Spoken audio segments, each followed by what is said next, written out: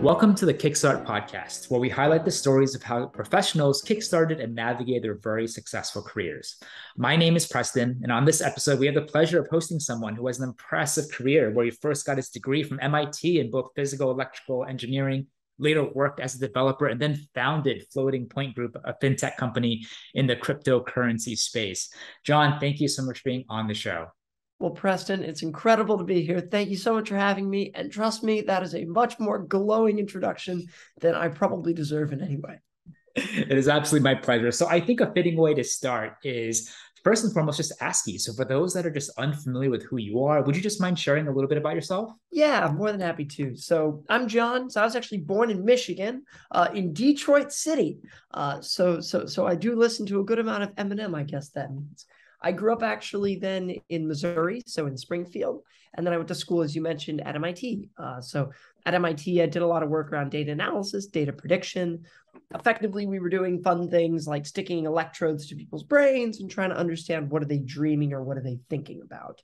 Numbers were just numbers, so I started doing some of that in the finance space too, exploring how we can study and understand patterns and trends across stocks and equities and finances. Did that for a couple of years, which is me and a couple of friends of mine. And then I was going into graduate school, and a friend of mine was like, come take a look at this crypto thing. And after 6 months of telling me to do it, I finally jumped in with him. And that was back in 2018. We went through an accelerator hosted by the school, actually, called Delta V. Amazing program, if I ever could recommend it. We did that. We graduated that program at the end of 2018.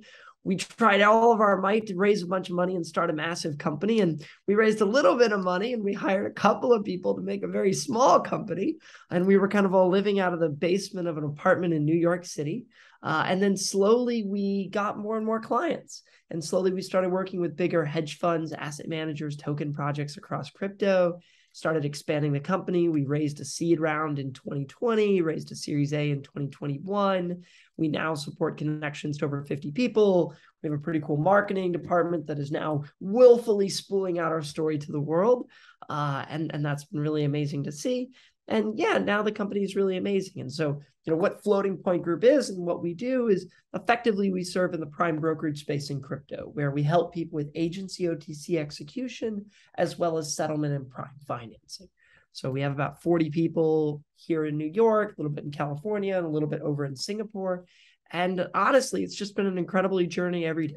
John, that was an amazing high-level summary. And just hearing you share your story makes me want to ask you a ton of questions. So I would love to talk a little bit, of course, a lot more about Floating Point Group, which is your current company. But just taking a step back, I'm just honestly curious how I know that, as I mentioned before, you graduated MIT in physics and electrical engineering. Is that something that you've always wanted to do? Were you always like a science or data guy even before college? And that's why you ended up at a very technical focused college like MIT? I'm just curious about your story. It's funny you say that. I would not say that I am smart. I think I am much too pragmatic for academia. When I went to MIT, I was baffled at the intelligence of so many of my peers, people that had won, gold medals in the Olympics 14 times over for their mathematical prowess. And I was very impressed and awed by them. And I don't think I was ever particularly good at that. I think what I was good at is just, let's say, doing work and doing brute force work.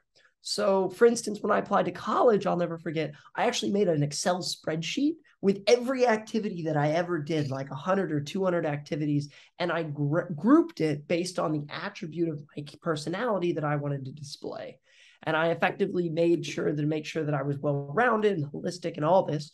Not because I was probably those things, but because I just structured it to make sure that those things were apparent. So I guess what I'm trying to say is, I think I am fascinated by data. I love data analytics. We have a research team at FPG now. I do a lot of work with them. But I would not say that I am particularly adept at it. I'd say I'm a little bit more just pragmatic. Don't want to undersell yourself there, John, but I definitely appreciate the insight. I mean, of course, you have to be very well aware of your qualities when applying to college and make sure you can highlight the proper ones. So that's really, really cool. Did you ever consider a career in physics afterwards or electrical engineering? Like I noticed that just taking a gander at your profile, you worked for a good handful of years as a developer. So how did you get into developing, and why the pivot? So 100%. I really wanted to go into academia.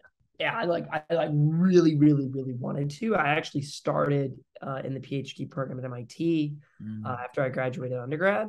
I really wanted to go into academia because to me, yeah, I mean, so much like to me, I'm motivated, I think, by discovery more than anything else. You know, how do we do things that we've never done before, and how do we explore parts of the universe that we don't understand? And so I was really captivated by that. I think academia, what ultimately led me away from it is that if you want to really change the world today, I don't think it's quite the same as it was 50, 100, 200 years ago, where kind of one person in a laboratory can really do that. I think it really takes a team, and I think it takes unifying multiple people. And I didn't think academia maybe taught you that well. I think academia teaches you to be an incredible individual. I think it could do a better job teaching you how to be a leader and an inspirer. And so that's why I moved away. But I'm going to be honest, some of the most brilliant, accomplished, humble, amazing people I knew were in academia. I got the chance to work under some professors that were absolutely incredible. I got the chance to work with peers that were brilliant. Yeah, I really wanted to go into academia. I think in another life, I would have loved to be a professor. Definitely. I don't know. You like, do you have a lot of love for like academia? Or like, I know you've like studied across a vast majority of places, like LSC. I know a lot of my friends were always interested and really wanted to go there. Like, I'm curious for you. Did you ever want to go into academia or no? Not really. Yeah, I Why not for you? can't say. I mean, I really vibed when you said earlier that you took a very pragmatic approach to academics, because that's exactly what I did. I just focused on just doing the best that I can, and then trying to utilize other times that I had to create lasting relationships and friendships, and just, part of it, just enjoy being a student, right? But my father was actually in finance. He was in business. He worked a little bit in the hedge funds world. So I thought for the longest time I would go in the finance route. I quickly learned that wasn't for me, and then I was kind of soul searching like most do in college. And then at LSE, it was more focused in business and marketing and management, and that's kind of where I stumbled upon more sales, biz dev, marketing is kind of my thing. But yeah, no one in my family were academics. I 100% respect anyone in academia, but I never saw myself to kind of follow in those footsteps. Wait, let me ask on that. It's funny. You mentioned in undergrad, you focused on kind of building connections with other people. Mm-hmm. See, it's so funny you mentioned that. So I wasn't smart enough to do that. When I was in undergrad, I just thought it was about learning. I think I totally agree with you. I think some of the advice that I typically say is like, if I could go back to college, the one thing I'd do differently is I'd go to a hell of a lot more parties and I'd study a hell of a lot less. Right. Like, at what period during life are you so surrounded by such a high concentration of brilliant people that are really going to do great things? Mm-hmm. And so, yeah, I resonate with that a lot. I'm just lucky that I did that in college. I mean, I get really jealous when I meet people who are like, you know what, I have lasting friendships from middle school or high school and go way back. I didn't I didn't make any effort in high school to make friends, and I'm glad I did a little bit in college, and of course a little bit more in grad school afterwards. But yeah, I think college, the greatest value add is finding all these great people, putting them together, and then if you can kind of create relationships from that, I think a lot of them can last a lifetime. I 100% agreed. 100% agreed on that, particularly also the lifetime part. Yeah. But I did want to ask you, if you were to go back in time, would you have gone back to MIT? Or let me ask you this, John. Was there like another university that you were almost about to go to? You're conflicted. You're like, is it MIT or is it X? So I'm not going to name the other one. Okay. I don't want to throw shade. I'm not about that, you know. No, I think my father. Okay, I'll say a university that I did not get into because that's always a fun one. My father, after I got into MIT, really wanted me to apply to Harvard. Mm-hmm. Not that I would get in and go, but just so he could say that my son turned down Harvard, because he really wanted to do that. Unfortunately, they rejected me because I was a little bit of a jerk during the application process. So I think I learned that one. No, I think I would go to MIT again. I don't think there was another school that was seriously in the running for second. I liked the idea of MIT since I was a kid because I liked how nerdy it was. I liked how unique it was. I'm actually really saddened because I think the university is changing its ethos in a couple of ways on these fronts, and it's kind of scary to me. But no, I think for me, I was pretty hell bent on MIT from an early age. Well, let me ask you this. This is jumping a little bit ahead, but you just kind of inspired me. So, for a founder now of your own company that's growing fast, Do you feel a level of affinity or excitement when you see people coming out of MIT? You're like, oh my God, he's another MIT grad like me. Do degrees and schools and caliber academic institutions matter to you, or are you all about other more important attributes than whatever college you went to? So like, what is your perspective on that? So I love your question on this. I spent a lot of time recruiting. I probably spent half my life recruiting. Um, our criterion is that someone has to have accomplished something. Right. So if you apply to our company and we're looking at your resume, the goal is you need to have accomplished something.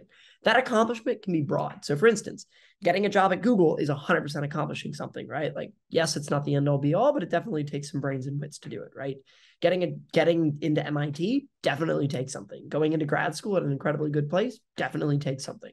Starting a company or having a GitHub repository where you create some open source repo that like is very successful definitely takes something. So no, I don't think that I have a particular love for people who came from MIT or kind of a particular bias of that. I do think people at MIT are good at sussing out, I don't want to use French here, so let's just say they're good at sussing out non-legitimate statements, or they're good at cutting to the heart of matters, right?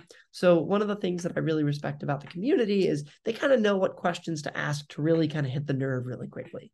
And I think that that's a really good skill. I think that's an incredible skill because I think a lot of life is filled with fluff. So anyways, I would say that. So I get excited in the sense of like, I think I have a better idea over how that person, I have a better mental model over how to communicate with that person. And I have a shared vernacular with them. But I wouldn't say that I have a particularly massive bias one way or the other. It's good to know. As long as, like you said, you put it aptly, like as long as you accomplish something, it doesn't matter where you went to college, as long as it's something that they can be proud to talk about and something that you and the team can obviously be impressed about, then it's perhaps worthy of conversation. Yeah, 100%. Because I think the reality, so it's funny because I've thought about this. We've hired more people from my high school than we have from my college that I went to. And I went to school at a random high school in Middle Missouri. And you might think about that for a minute, be like, John, that's pretty crazy. What the hell? But it actually, I think, makes a lot of sense because the reality is that MIT teaches people to be incredibly brilliant, but not necessarily to do whatever needs to get done to get the job done, right? The reality is a startup's a lot of unsexy work. Spent most of my morning today, like talking to banks or like changing statements or like changing settings on different password applications, right? A lot of a startup is a very unsexy work and it's very unappealing work. And so I think that you need to kind of have a certain level of grit and a certain level of like, I need to still make it. Like I'm not there yet, right? I haven't succeeded to where I want to. And so I think there's actually almost a negative bias over really great universities because they almost disincentivize people from that attitude, right? Like we have an interview during our process where we call it the project management interview, which is effectively doing random things with people. It's like going on Wikipedia scavenger hunts, like start at pair and see how many words it takes you to get to like Barack Obama, right? Or go and see how quickly you can make like a Google Sheets and import a bunch of data and generate a bunch of graphs and do a bunch of things, right? The reality is that 90% of life is just doing random tasks. And your ability to do those things competently, effectively, and quickly, I actually think that's like the single largest predictor of success. So anyways, that's what I think I would say on it. We're like, I think MIT is an amazing bar because if you've done that, then it's unquestionably obvious that you have a certain level of talent. But yeah, the reality is talent's everywhere. And I would imagine you see that particularly in the recruiting world a lot. Like, I mean, just statistically speaking, you probably place people more from outside of top tier universities than inside of top tier universities, right? We do. And actually, I think that's a great fact that it's happening like that, right? And so people understand that there's a lot more to a person than what college you go to. Naturally, like, as you talked about, certain types of colleges, whether it's like the recruiting or filtering the qualification, or maybe some sort of bias or something in common that they have together, like that's totally something that I think people should be aware of. But I think on the whole, yes, I think especially in our industry, depending on the type of positions they're recruiting for, there are certain other levers that are, as important or even more important than obviously your academic background. I wanted to, so you hired a bunch of people in Missouri from your high school. So were you just a really popular person in high school? And you just reached out to a bunch of old friends and then you're like, you know what, I'm done with socializing. I'm not going to socialize at MIT. Like, how did that happen for a company now that's based at New York City? I appreciate your question. Yeah, it was honestly happenstance. I don't think I was particularly popular in high school. I was popular because I was on the debate team. Hmm. I talk probably too much. My girlfriend calls me a yapper. Um, so anyways, so I was sorry, this is the stupidest joke I'm telling all day. Yes, I was on the debate team, and our debate team was surprisingly really good. We had a debate coach, Jack Tuckness, who was absolutely incredible and just an amazing human. And we had a very close knit team. And from that, I think I got close with a lot of friends and other Hmm. people because it was a love of kind of doing a common thing that we did pretty regularly. And I think I had more free time in high school than I did in college because college I was kind of busy trying to do different things. So I'd probably say that's one.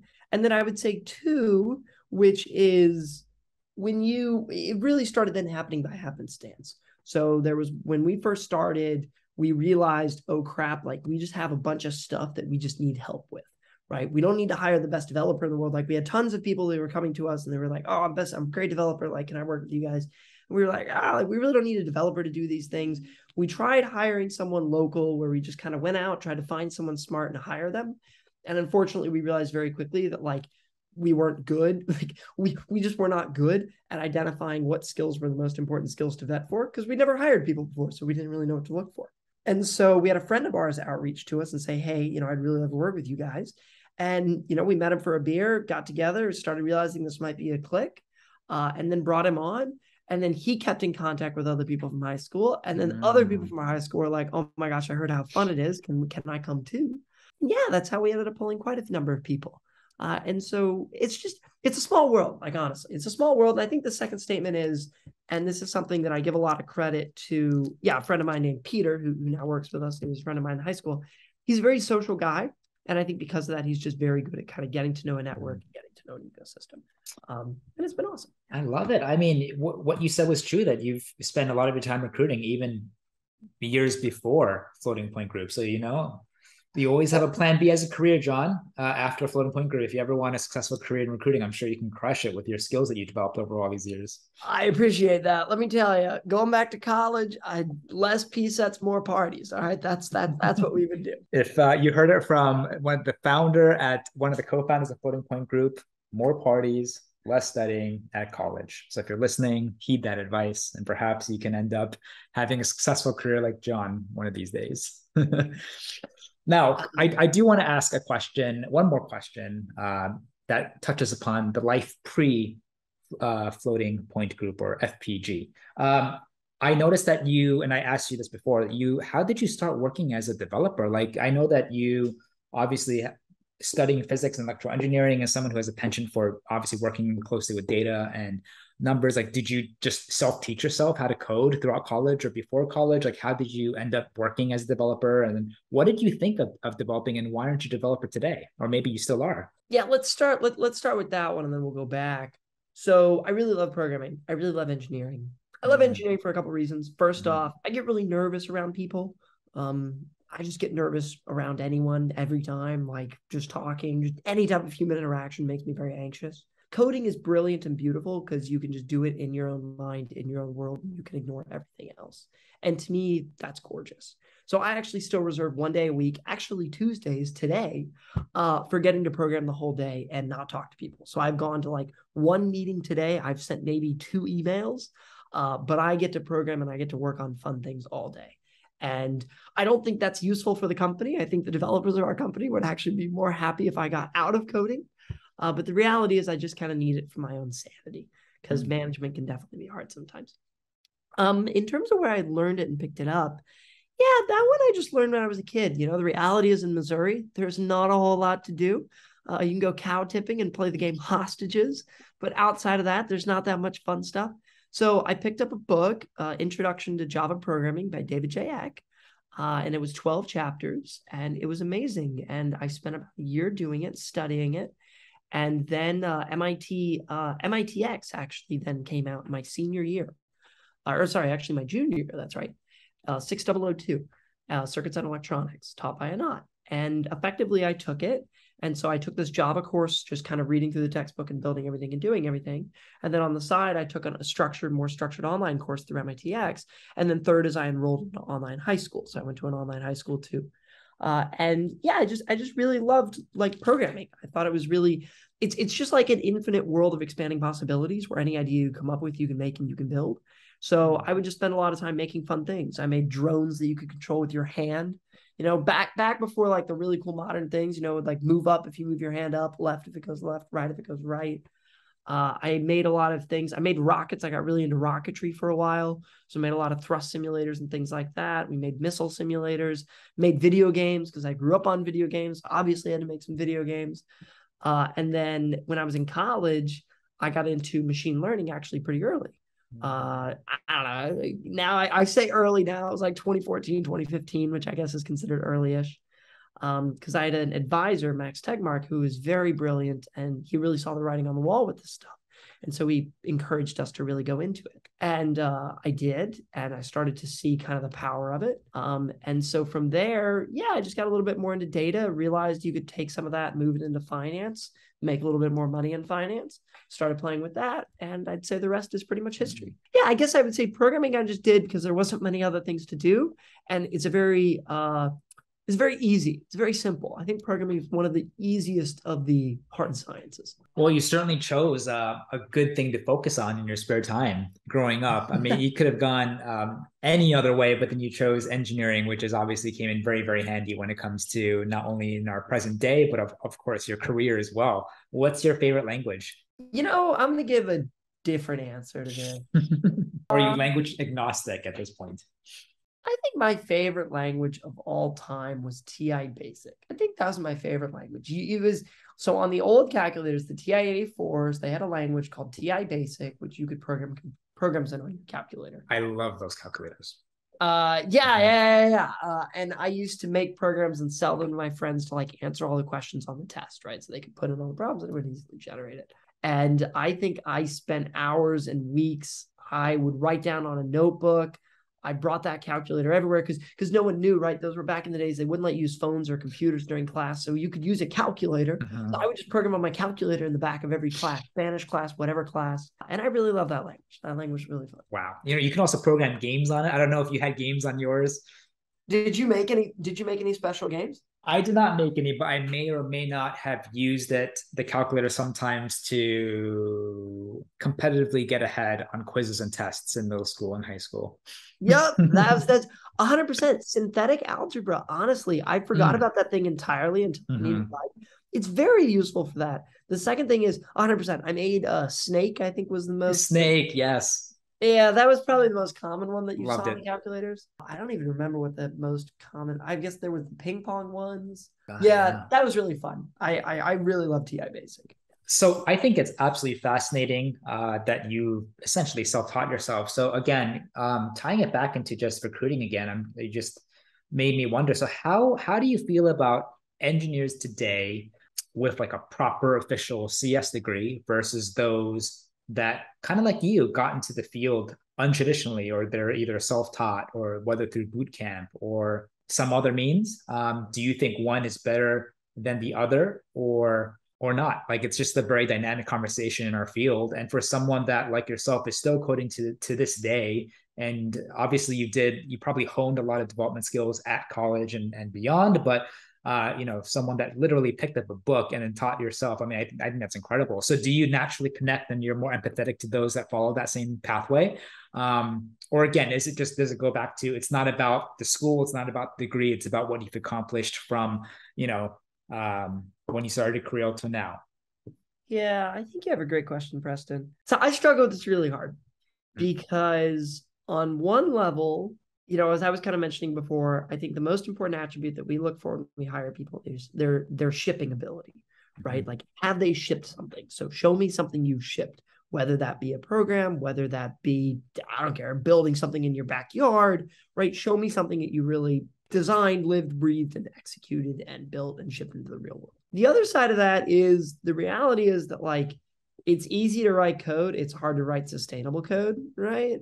Like what the old stat, the engineers at Google write about 7 lines of code a day. I learned that firsthand because one of the first projects I ever worked on, it was a kind of a startup that I was trying to do called Foy Finance. And we built this system for executing financial transactions. And it was tens of thousands of lines. I think it was like 60,000 or 70,000 lines or something like that. It was pretty massive. And I wrote it all myself. So I was like pretty smart and like, I could like write it all. But I think I spent more time fixing bugs, and it would take me like 14 days to add a new feature to it than doing anything. Because I didn't know that you were supposed to write tests. I didn't even know those were a thing. And I didn't really understand the documentation was a thing.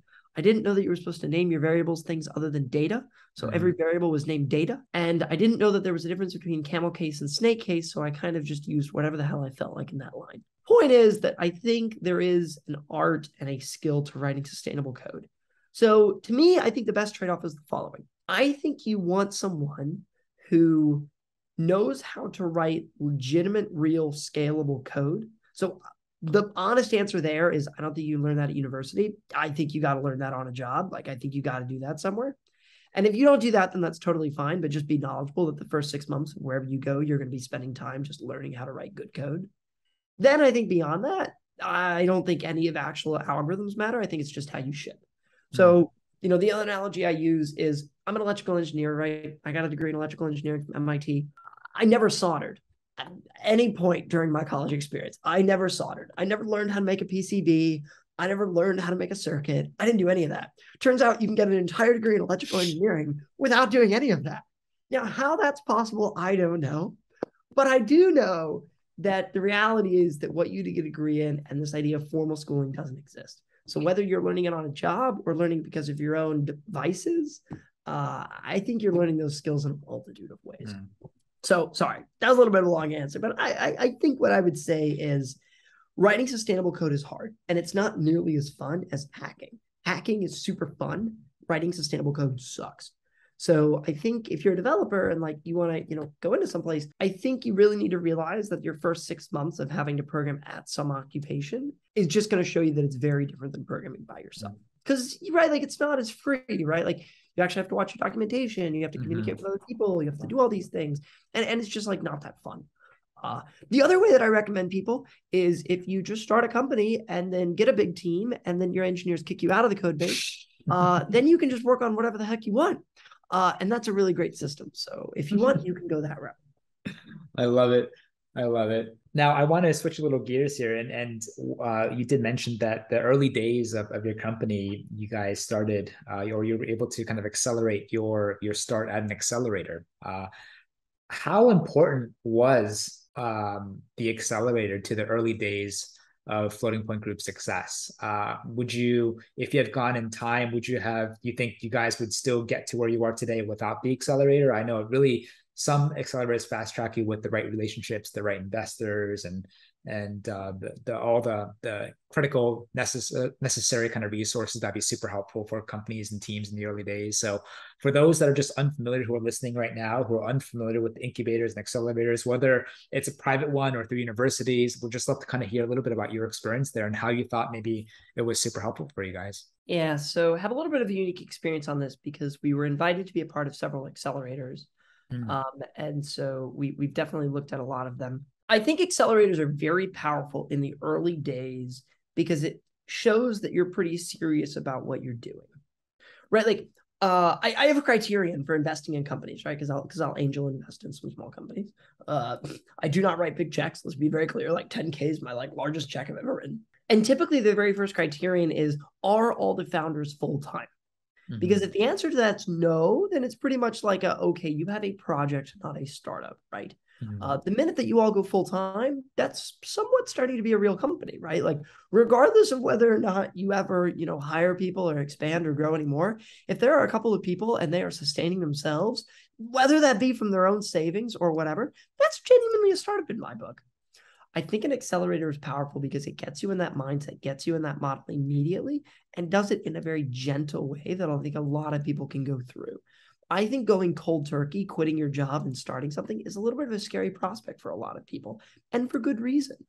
And I think you're exactly right that the connections are the second part. It's really hard to establish yourself in a new space and get to know people, right? When we first started in finance, very first thing we did, we looked at every alumni of our fraternity that lives in New York and works in finance, and we emailed them and just asked, can we have a meeting? Like, are you willing to hang out with us and talk to us about what you do?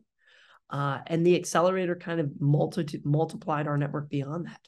So I guess I'd say accelerators, you 100% don't have to do one. Functionally speaking, they probably hurt us more than they helped us. Like, the reality of starting a business is building a product, giving it to a client, and making money from that. Startups don't really optimize for that. They ask you, what are the long-term differentiation advantages? Or what is your long-term business model? Or what is the TAM? Those questions are irrelevant when you're trying to get started. You're trying to get $1 from someone. The most successful startup I've ever started, I did a couple weekends ago where we went and stood in lines outside restaurants and sold our spot in line waiting for people, right? That's like an amazingly scalable idea that you can do immediately. An accelerator, like, you will go for 6 weeks without making a dime. And I really doubt that you've learned anything about business. But I do think it's important for setting that precedent and giving you some of these industry connections. Did you guys get a little stipend just to kind of support yourself? Because I know a lot of accelerator programs they run like 90, 120 days, right? We did. So ours was a little different. So ours was put on by the school, so it was non-dilutive. So we received $6,000 personally for the summer, and then we received $20,000 for the entire company. So we didn't get much money. We effectively put it all in a big bank account, got a 3-bedroom apartment, rented out the 3rd room, and lived in the other 2. And we had that subsist on us until, that plus savings, until we could like finally find investors plus a customer. I love that. I mean, thank you for sharing. I think it's very easy for a lot of people who wish to be a founder one of these days, or they just, all they know about startups and technology are the movies or TV shows or the Crunchbase or Business Insider articles that are just glorifying the lifestyles of founders. But in the early days, it's difficult. You have no idea if your company will succeed, and you just have to be scrappy and lean and do exactly what you just talked about. Get a 3-bedroom apartment, rent out one, and just be scrappy and lean and just work really, really hard. And I think it just goes back to kind of what you shared before and how you're just very pragmatic. You're able to put your head down and put it in the work. And I think the other co-founders are able to do that too, which is how you guys are where you are today. So I think that's really cool. Funny you mentioned that, by the way. So yes, when we got our first check, so we went out and raised a seed round at like 8 or 10 million, right? So we did all right, and we only raised a little bit of money. We only raised like 200K at first. We didn't really raise much, but the valuation on paper said that our company was worth 8 million, and 3 founders, right? We like naively, about a third each. So we were kind of looking there, all right, a third of 8 million is like $2 million. And some person just gave us a check that says our company's worth 8 million, right? That's what just happened. So we were millionaires, right? But by golly gee, for dinner that night, we came home and opened up a can of baked beans, and we had that for dinner. Yeah, it's definitely a different experience. You mentioned that you were also entrepreneurial. You did some projects. I think perhaps you even started other businesses before. How does it feel to be like a founder of a venture-backed company? Like, talk to me about like maybe the psychological, maybe responsibility you feel, maybe pressure. How does it feel working for, investors? What is that like, real quick, for anyone who's really curious? So I appreciate the question. My perspective on this is a little bit unique. So Floating Point Group, whilst we have external investors, they actually have very, very little kind of say or kind of oversight into what we're doing day to day. We've done pretty well financially speaking. And so because of that, we've been able to maintain pretty independent. And so I'm kind of a little bit unique because we don't really have any board pressure, right? Like, it's not like, oh crap, like when's the next fundraise? When's our exit event? Whatever. Most of the people that we've partnered with, right, are either just really good friends, good acquaintances, et cetera. And we don't really have one particular investor that really stands out as like having like a major say, right? So it's a little bit of a weird, right? Because I was in the offices of actually a really big VC firm a while ago, and I was in their boardroom, and I was like, wow, I've actually never sat in one of these before. And so it was a unique experience for me. I think what I would say, and where it does come in, is I think as a founder, okay, there's this like current thing going on, right, about chess, where I guess Magnus Carlsen versus someone else, like there's a concern whether the guy cheated, right? And I think someone commented that like they think chess in the future, in order to stop cheating, because you can put microchips on people, or you can point a laser, you can have someone in the crowd like wink or whatever. And so in order to stop cheating, they want to do like a contained room with both people naked, like completely search before and like really scan, right? And someone was kind of commenting that like when you need that level of like skepticism and right, like being nervous and paranoia, it really breaks down society. So the reason I say that is I think it's similar to being a founder. The reality is that you get a lot of control. Like you can make a lot of decisions. Like you could do an additional stock issuance. You could decide to like, liquidate the company for all of its holdings and stop. You could decide to completely pivot the company and take up and go a different way. So I think that there's a lot of the industry that's built on goodwill. And so I don't think a lot of things are written down.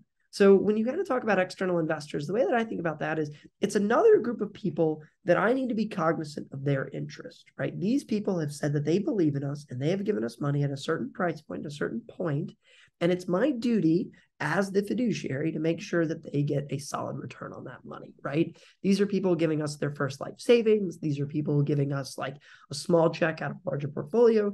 These are people that told me point blank, like when they asked me, like, what are your long-term goals for the company, right? I have to tell them, okay, this is where we want to go. This is where we want to be. And I have to be able to like stand in front of them and kind of justify why we did or did not get there. So my whole point on this is saying, if the chess world doesn't need to go to the point of sitting in glass cages, right, and doing all this madness to stop cheating, I think the founder world similarly will continue to exist on a lot of promises. Promises that are a lot of unwritten, but promises that are really built upon just an industry of trust and responsibility and just interpersonal relationships. It really comes down to relationships and trust. I mean, to just put it very simply. Yeah, 100%. Because like, right, like think about it. When you're writing, say, a safe or something like that, like you literally have no say, right? Like a safe literally gives you zero say until your shares eventually convert. And even when they convert, because people don't really realize this, right? Like when you convert, there's still multiple tranches, right? There's like major investor, minor investor, Series A1, Series A2, etc. And so the reality is that like, yeah, your opportunity for like speaking up is kind of like, you going to, I'm trying to think of a really good example here. You going to BlackRock and saying that you have a problem with X, Y, or Z, right? Like the reality is that you're a small fish in a big boat.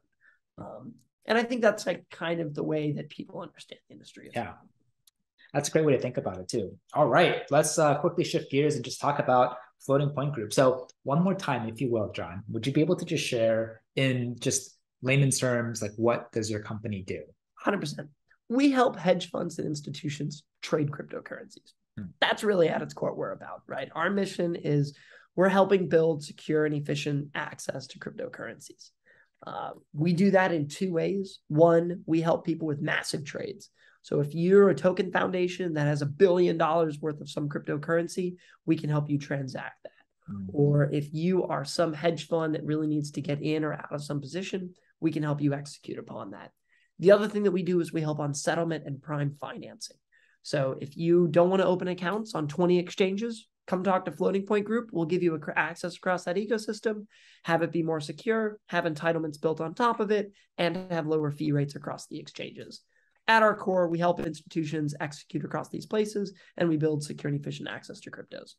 That's interesting, the second point, because what's the alternative of not using you guys? I would literally have to go to 20 different exchanges and go through the sign up flow on every single one of them. So with you guys, just do it once, one and done type of thing. 100%. Like Very it's cool. Terrible. You go and talk to a lot of these crypto funds, they'll be spending 40, 50% of their time on operations, right? They'll be spending it asking one developer to send money from this exchange over to this exchange so you can buy this token that's only traded over here. Or it'll be some founder talking to some lawyer to try to set up a structure in some new place or new location to onboard with some different exchange that they've never worked with before. Right. And each one of these exchanges are non-standardized. Their technology is non-standardized. Their compliance procedures are non-standardized. Right. So it's a lot of work. So, particularly if you're a small fund and you don't have an operations department that's that size, it can be really struggling for you. And then I think on the other side of it is if you even are a larger fund, the problem is these exchanges are not really set up to handle institutions. Right. Consider a Coinbase or Kraken account, right? They don't really have roles, right? You can't really have like an auditor and a trader and an approver and kind of all these different segmented kind of actions. And so that's another thing that we kind of build on top is we build an entitlement system where you could say, okay, well, I want these people to have to approve everything, right? Or if you're withdrawing more than $1 million, I need 2 or 3 or 4 people to approve it. And so I think at the end of the day, it really comes down to these exchanges, just the majority of their revenue is coming from the retail side, and that's what they're built for. And so you really need another set of tools if you're going to target the institution. So the main users of Floating Point Group are institutional investors, correct? Is that like 100%. major funds, hedge funds? Do you ever think you're ever going to roll out some sort of vertical for the average retail investor, the average consumer? Or Yeah, you don't even want to go in that space and affiliate with that with crypto? I don't think so. I think Okay. there are some parts of our tech stack where we've been interested in, okay, how do we bring this to a larger audience? Because I believe in the mission of crypto and I want to help further it. And I want to do that on a larger scale. But I think as of right now, we are much more likely to partner with institutions that support retail than we are probably to start offering directly to retail. Gotcha.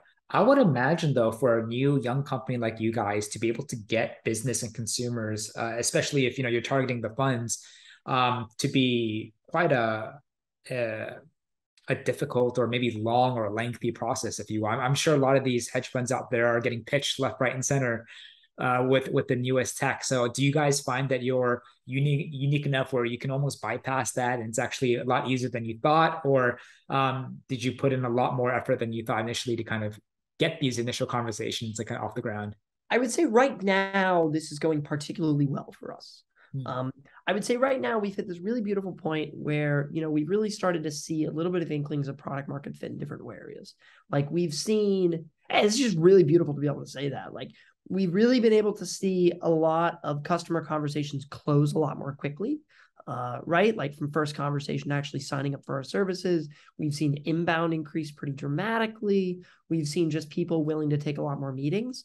So I would say actually right now, I would say our sales side is going incredibly very, very well, or at least compared to where it was prior. I don't know how other companies are. I've only worked at one company, but I could at least say that I think it's going pretty well.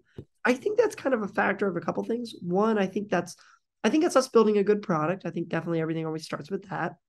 But I think it's us learning and being honest with ourselves about how people use our product and our services. Because I think for a while we didn't totally understand all the clear use cases. So like, for instance, sometimes we'll work with a hedge fund who just wants to do a lot of very active trading, right? Hedge fund that wants to buy something and sell something and buy something and sell something. And we work with some of those and we support them and they're great. But the problem is that they're not amazing customers. Because if you think about it, a hedge fund lives and breathes and dies by how much money they make on every single one of those trades. And they kind of consider that some of their core competencies. So when you go and pitch them, you're kind of pitching against them, right? You're kind of saying, well, we can do it a little better. We can sell this Bitcoin a little better than you can. And so we're going to help you out and do it. Right. And if like you're a hedge fund and your core business is trading, you're probably going to look at us and say like, nah, I think we can sell it just as good. So I think us then realizing, okay, well, maybe those aren't the greatest, but there's gaming studios that have tons of tokens that like their business isn't trading, but they still need to get money for them. Right. Or there's asset managers who their business is just making huge long-term bets. And, those are kind of groups that we work with. So I think it's being more honest about what groups we're really good for serving and what groups we aren't. And we've seen that be very, very, very profitable and selective. You're definitely right that the ecosystem is competitive. It always is. It's financial services. But I'd say right now it's going pretty well for us. You said that your team has about 30 people now. Is that correct? Yeah, we have about 30 people in and around New York. We have about another 5 kind of in California and in Canada. And then we have about 6 over in Singapore. That's amazing. What are your thoughts of in-office versus remote versus hybrid? Oh my God, this is going to be the hardest question I have to answer today. There's no right or wrong answer to ease the pressure off, John. Well, how about this? What are you guys doing now? I would say right now we're doing hybrid. So effectively on Thursdays, we kind of have people kind of come into the office and say hi, kind of get together, sync up. And quarterly, we'll have the engineering team get together. And then we do retreats pretty regularly to kind of synchronize everyone. Our Singapore team pretty much goes into the office every day. We kind of have a group of about, I'd say 10, 12 people that go in every day in New York. I would be in the office today, but I've been feeling a bit under the weather. I don't know. I struggle with this. I don't know the right answer. And I really wish I could tell it to you. On some levels, I really would wish that we would go fully in person because I think I agree with what it was Elon Musk that said, "Oh, you can stay home pretending to work or whatever." Uh, I think I do agree that people probably work and are less responsive when they're at home. Maybe I'm wrong with that, but I know that the responsiveness at least goes down. And so I know there's an image that people don't work as much. But if I think about raw horsepower, if I think about, say, an engineer, or I think about just my day or whatever, the reality is I'm a lot more productive when I stay at home. Now, maybe I'm not. Maybe that's not true. The other thing that being in the office is really good for is morale. I think it really helps people's morale and makes them feel connected and kind of together as a family. So, anyways, I don't know. In some ways, I think it would be really great for us if we just all kind of went back every single day, because I think morale it would just be amazing for. Mm-hmm. But I balance that too because A, like I think it has an impact on recruiting. A lot of people only want to join companies that are hybrid. And two is I think you got to respect different people's preferences. Um, so I don't know the answer to your question. I wish I did, but that's kind of how I think about it. Yeah. Yeah, talking to many founders, we see them sprinkled across a broad spectrum. On one hand, you have founders that you said before, like, as a founder, you have control. So some of them are conflicted with what to do with their team, but some of them just be like, you know what, I prefer in office, so my whole team's going to be in office. I prefer remote, so my whole company's remote. It is the lay of the land.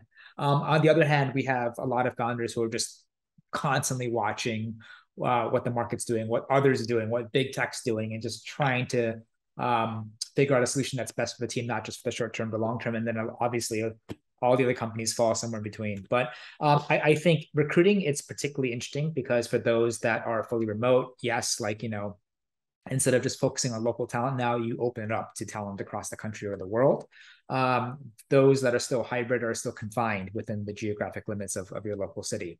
But that shouldn't honestly have to be like a significant disadvantage. I think if your company has great legs, has a great business model and a great product, and it's an exciting space, like I think you shouldn't have difficulty hiring in any market that you're in, right? So, but I appreciate you just being honest. And it is a dynamic conversation. And perhaps if I were to ask you again a year from now or 2 years from now, might be the same, might be different. But I definitely appreciate it, and it's really cool that you guys are hybrid.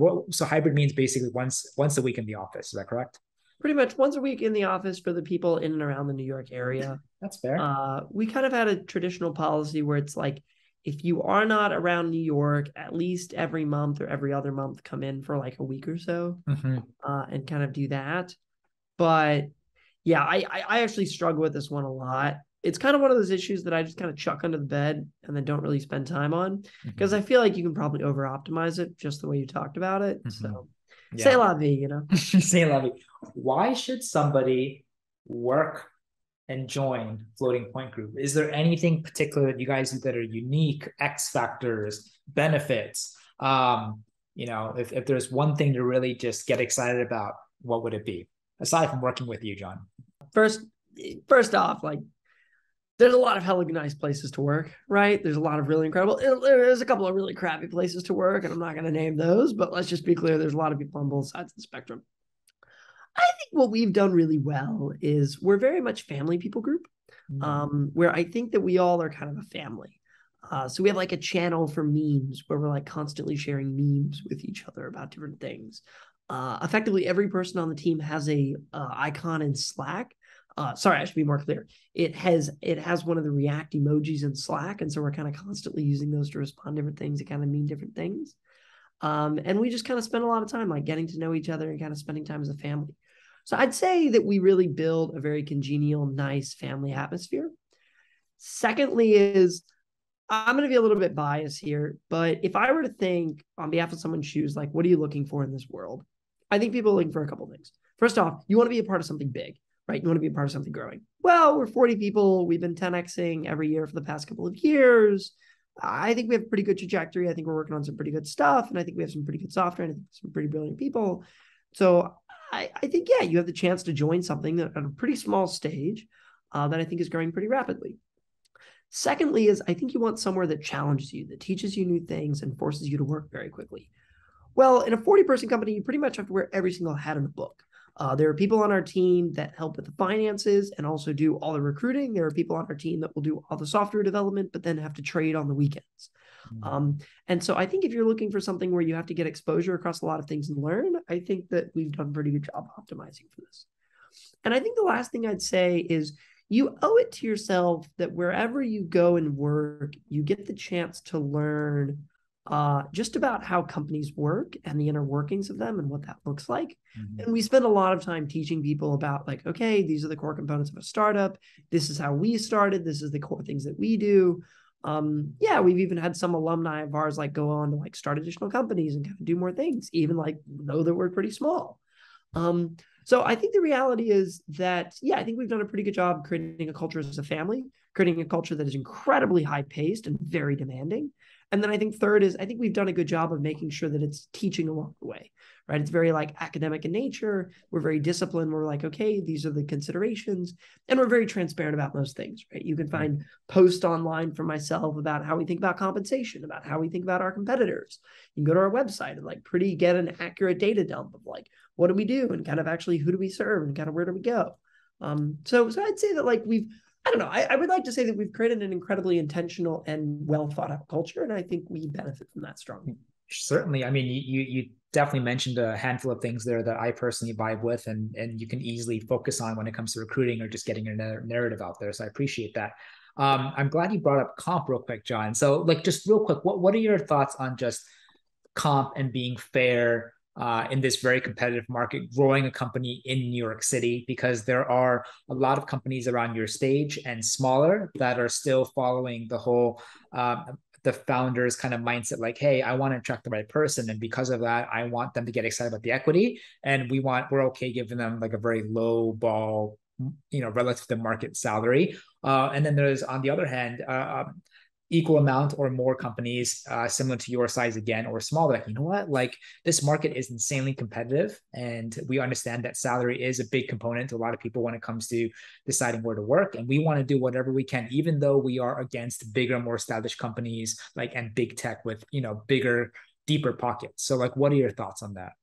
Yeah. So the very first thing to say about this is every company in the world should be spending time thinking about their comp philosophy, how they think about it, how they target it, how they go about it. I have a good Medium post on this. If there's any early stage founder out there that wants to think about like, how do we think about our comp philosophy and our comp structuring, please feel free to take a look. I spent a lot of time kind of putting it together and structuring it, and I think I did a pretty good job. Yes. So I think the very first thing is you need a comp philosophy. For instance, one of our core tenets of our comp philosophy is that we're highly intentional with our comp. So we're very structured with the way we do comp. We do comp reviews twice a year. And we effectively, during both those times, benchmark against both the market, look at everyone's, understand kind of where things are at, et cetera. We also, during those, look at how much have we been losing offers to comp, or kind of where's our target for that, right? And generally speaking, our ratio is pretty good. So I'd probably say, I think the number was like around 80%. So 80% of our offers or personnel things like never involve comp, right? The reasons why people join us, or the unfortunate reasons why people might leave, right? This has nothing to do with comp in at least 80% of cases, right? Which to me is like a good benchmark, right? Like, okay, maybe we could like change the way we're doing this and increase that to 90, but like, our comp philosophy has about 4 key tenets. We are sustainable in the way that we compensate. So effectively what we do is we benchmark to 75th percentiles of the market, and then split that based on equity and cash, and then give people a range of offers where they can choose whether or not they want higher cash or higher equity, and they can kind of sliding scale that as they want. So we are very, very, very sustainable, right? So like we're 75th percentile, not about to do 90th percentile. We don't negotiate with things like we're pretty structured with this. The second thing is actually exactly to that point, we don't negotiate with things. So this is like more of a kind of personal thing here, but I just feel really icky whenever people join, and if they negotiate, they get say 10% higher or 10% lower. And then you start getting these really bad games where you're like, oh, well, if they actually asked for a lower salary, but we were going to give a higher one, do we just give them the lower one? Because well, that's how much they're asking for. I think all that's like terrible. I think it's really icky. So we just don't negotiate. So we're pretty intentional about the way we construct these offers. We give people the offer. People will very regularly ask, hey, can I negotiate? And then we will send them a very long email to explain to them that we do not negotiate. And again, like sometimes we will lose candidates from that, but in 80% of cases, we don't. And so I'm okay with that because it means I don't have to negotiate, which is great. And so that's our second thing. The third thing about it is that, yeah, we're highly, highly intentional with our compensation. And so we just spend a lot of time thinking about it. We publicize about it. We talk about it. We share with people about it. And we go about it. And then lastly is, and this is going to kind of sound silly, but I think it's true, we compensate based on the value that one provides, not the level of experience they have. Right. So we have people in the company that are pretty junior, that aren't managing anyone, and they're just ICs.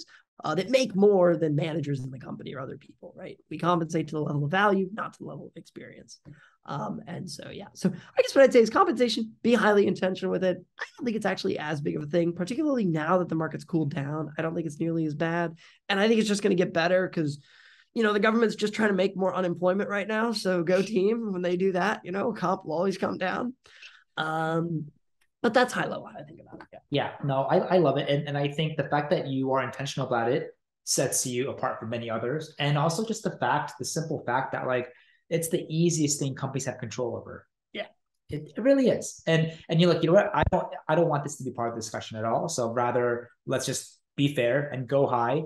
And I'd rather you do that and not negotiate than giving a salary that's like 40% of the market and not negotiate, right? So I'm glad you're in the former camp and not the latter. But a couple more questions here. I know we're slowly kind of wrapping up on time, but this has been great so far. I know this could be a banger of a question, but I do have to ask you, considering the space that you guys are in, what are your personal thoughts as to the future of just blockchain and Web3 and crypto? Pessimistic. Let's go with that. Pessimistic as a co-founder of a fintech company in the crypto space? Yeah. Well, all right. Let me explain and let me get context. First off, I'm optimistic on our business. I think our business is going to be good. All right, let's be clear about that. I believe in what we're doing, and I'm optimistic. I think any technological innovation innovates two things. Mm-hmm. I think it provides new technology and new ways of doing things. And I think it provides new ways for society to think about things, right? I really wish I could think of a good example of this, but I can't think of a good example for this. So c'est la vie, so I'll just use crypto. Crypto generated a really cool technology that can really transform the way we live. The idea that we no longer need a central intermediary to back every transaction that I send to you or that you send to whoever, that's a really beautiful thought. That's a really beautiful system. And the idea that we can create this kind of universe of this computing power that you can purchase and decentralized kind of use and decentralized access to that's really amazing, right? That's really a step forward for humanity. Unfortunately, though, I don't think any of that will be used because I think the reality is that crypto offers a pretty bleak future for the world because it's very Orwellian, right? The reality is that the government right now, if I give you $20 and I pay you, I'm like, Preston, thank you so much for letting me on that podcast. Here's the $100 I owe you. Hypothetical, but anyway, if I did that, right, like the government wouldn't technically know. Mm-hmm. But yet, if I send you $100 of Bitcoin and the government insert all their monitoring here that they want to do, they're 100% going to be able to see that and know that, right? So I actually think crypto is really, really, really bad for personal privacy and personal liberties. And as a strong libertarian, I'm saddened by that. And I'm very nervous about that. I'm also nervous about this idea of decentralized computing being used at large scale, because I think you're seeing more and more large conglomerates, like economies of scale are pretty much always going to win out, right? Like proof of stake versus proof of work can be pretty much summarized by the statement of like, it never made sense for people to be mining in their basements because they didn't have economies of scale. So then they moved to working out of these massive data warehouses. Mm-hmm. And then people were spending massive amounts of money in order to do all these things, right? And so the reality is, I think crypto will take over the back end of the world. I think when JP Morgan wants to send money from here to Korea, they're going to use crypto. Mm-hmm. And I think when you go and buy a house, your deed is going to be on the blockchain. I don't think title insurance is going to exist. That industry is insane. Every time you buy a house, someone has to write down who now owns the house. And if they write it down wrong, you have to buy insurance for that because sometimes they write it down wrong. And I think that's insane. And I think that should be NFT'd. And I think all stocks will be tokenized and put on the blockchain. I think all voting will be done the same way governance is done in crypto. So I think on the back end, crypto is amazing. And I think it's going to change the world. And I think it's going to make it a lot better. But I don't think it's going to change society. And I think it's because of that I'm so pessimistic and saddened by it. So for those that are deep into Bitcoin and are hodling and are hoping that the crypto winters are over, Are you thinking that there's the crypto blizzard right around the corner, or they might have to go and uh, put on another kind of snow jacket to stay warm for years to No, come? I think Bitcoin, yeah, there's definitely going to be more winters. I think today even crypto dropped by about 10 or 12%, but Mm-hmm. granted, everything did because of CPI. I think cryptos will continue to exist in their current state. I think the major cryptos, like insert top 10 here, I think those will probably retain their value because they're just going to be seen as investing assets. I Mm-hmm. think most other things are going to depreciate at some point pretty Mm-hmm. heavily. And I think eventually they're going to have to find their uses. I just don't think they've found them yet. Yeah. But they're working on that. I think there's a couple of exciting projects. I think Avalanche is pretty exciting. I think Hashgraph is pretty exciting, and Hedera is very exciting, I think. And then I also think that Algorand is pretty exciting with a lot of their zero computing stuff. And I think a lot of the ApeCoin stuff is pretty cool. Mm-hmm. So I think there's a couple blockchains that I'm pretty excited about, but I think vast majority, like, yeah, it's pretty scary. All right, couple final questions. So moving forward, what sort of positions will you guys be hiring for? And so if anyone listening who are, like, what, I'm vibing with John. I think he's a cool guy. I think he's a cool person I would love to work with. And I vibe with Floating Point Group's mission. Maybe I'd love to join one day. What are some positions that you think you'll be hiring for in the future, and how can people apply? If anyone's vibing with me, please send me a note, John at floating.group, and I'm happy to chat. I always love to meet people. 100%. What are the roles we're going to be focusing on? So first and foremost, right now, we're looking for backend engineers. So this is effectively global. So no matter where you are, 100% would love to chat. Kind of both junior and senior here. Junior, directly out of college, not even graduated college. Perfect. Senior engineers, a little bit more on the senior side. Both sides of that, 100% really looking for. The only roles outside of engineering too is we're specifically looking for kind of a director of finance and a trust officer as well. So if those are things that maybe you're interested in or interested in exploring, 100% please shoot me a note, John at floating.group or recruiting at floating.group, and I'd love to chat. And make sure you fine print that you're either from Missouri, you live in Missouri, you went to MIT, you know people in MIT, so that it directly goes to John's attention. And then next question. So for users, if someone's listening, like, what, I actually own a fund, or I might know someone who owns a fund who might be a great user for your company, like how can they also reach out? Is it floatingpointgroup.com? How do they, what is like the flow, onboarding flow look like? So our website's floating.group. But Floating.group. alternatively, you feel free to email us. Our email is team@floating.group. Feel free to shoot us an email anytime. And you'll kind of get us a note to us. Our Twitter handle is Floating Point Group, and our LinkedIn too. You can find us there, Floating Point Group. And so, yeah, would love to kind of chat in any different way. I love it. And I think, like we always do, John, to end these podcasts, first of all, I just want to thank you again. I mean, this has been amazing. It's been so much fun, super insightful. I mean, you could make a podcast alone about just crypto or just about your experience at MIT and Missouri. I would love to have had another chance to deep dive. Perhaps we can do another one in the future. This has been great. But I wanted to ask you, for someone who aspires to follow in your footsteps one of these days, whether it means like have a successful career, whether it means like creating and becoming a founder one of these days of a tech company, what is like one advice that you want to give to those that are listening? Live your life as a series of stories.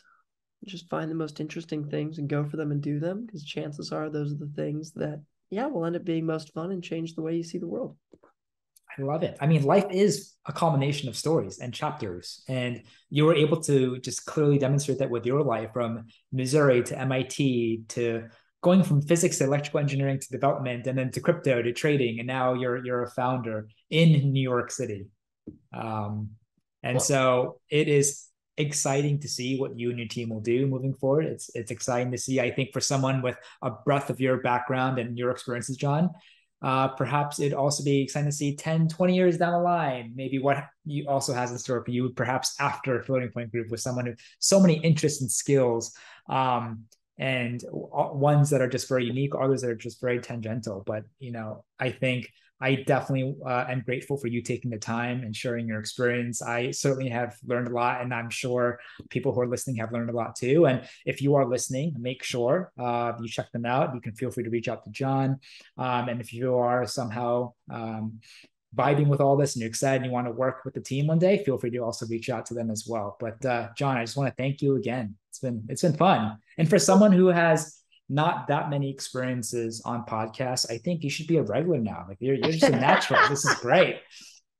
Well, I appreciate that. Thank you so much, Preston. Thanks, everyone. I really appreciate it. And have a lovely rest of the day. You got it. We'll keep in touch.